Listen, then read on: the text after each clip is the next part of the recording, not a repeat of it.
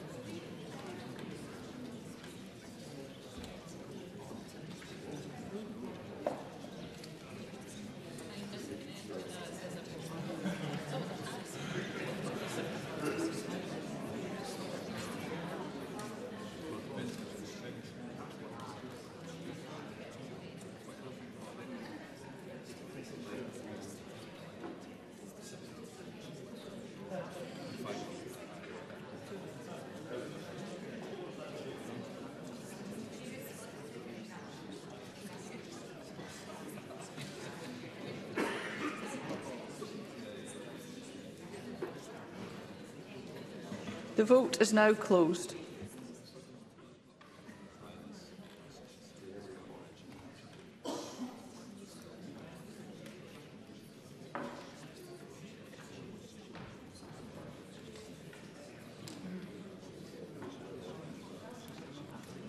The result of the vote on motion 4310 in the name of John Swinney is yes 65, no 53. There were no abstentions.